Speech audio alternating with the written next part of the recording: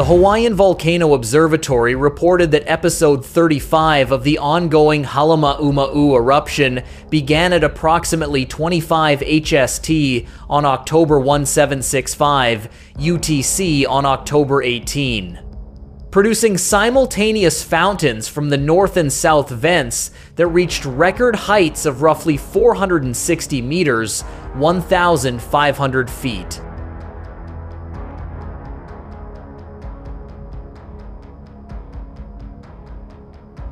The eruption cloud rose above 6,000 meters, 20,000 feet, while lava flows remained contained within the crater. Precursory overflow and drainback activity that started at 1928 HST rapidly evolved into vigorous fountaining from the north vent, followed minutes later by a second vent to the south.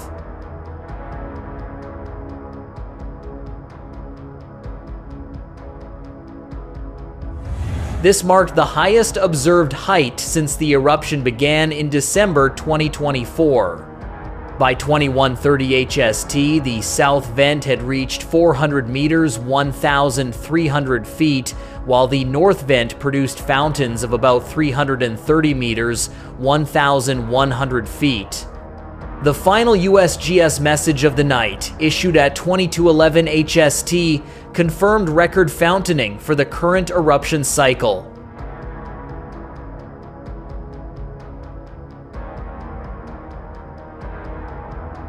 According to the Hawaiian Volcano Observatory's daily update on October 17, the volcano remains at level watch and aviation color code orange. Continuous tremor and summit inflation preceding the event indicated that magma was present at shallow levels beneath both vents.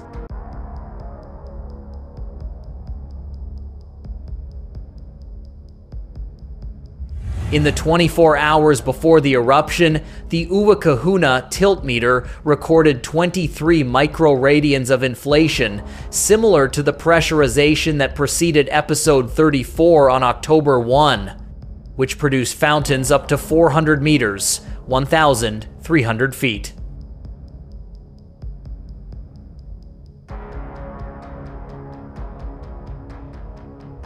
The Hawaiian Volcano Observatory estimated an erupted volume of approximately 9 million 9 cubed, 2.5 billion gallons, and maximum effusion rates near 380 cubic meters per second, 500 cubic yards per second. Episode 35 is expected to produce comparable or greater volumes, although measurements are still in progress.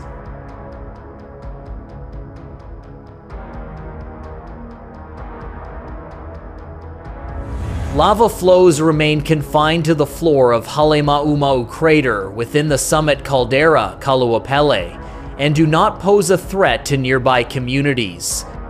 The ongoing eruption sequence, active since the 23rd of December 2024, is characterized by short-lived but intense episodes of fountaining, separated by pauses lasting several days to a week.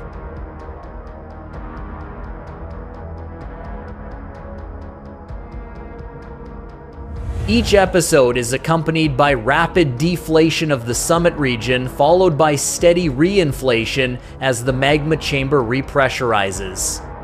The Hawaiian Volcano Observatory scientists note that this pattern closely resembles the episodic fountaining behavior of the 1983-86 Pu'u'o eruption on Kilauea's East Rift Zone.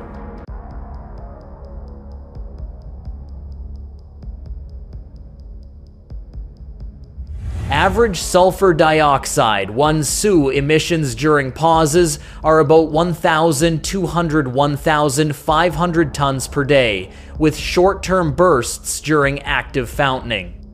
Elevated gas output contributes to the formation of fog that can drift downwind across the island. Strands of volcanic glass known as Pele's hair have been observed across the summit region.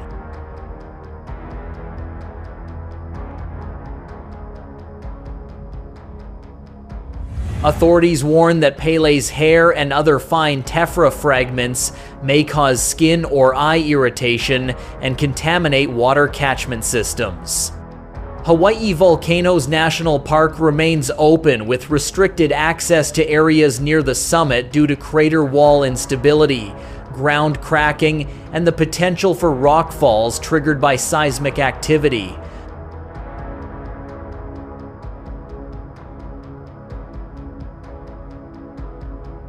As of early October 18 UTC, the Hawaiian Volcano Observatory reports continued strong tremor and high radiant output from both vents visible on summit webcams and live streams. Monitoring instruments indicate ongoing magma supply to the shallow reservoir beneath Halemaʻumaʻu. Additional episodic activity is likely as summit inflation continues.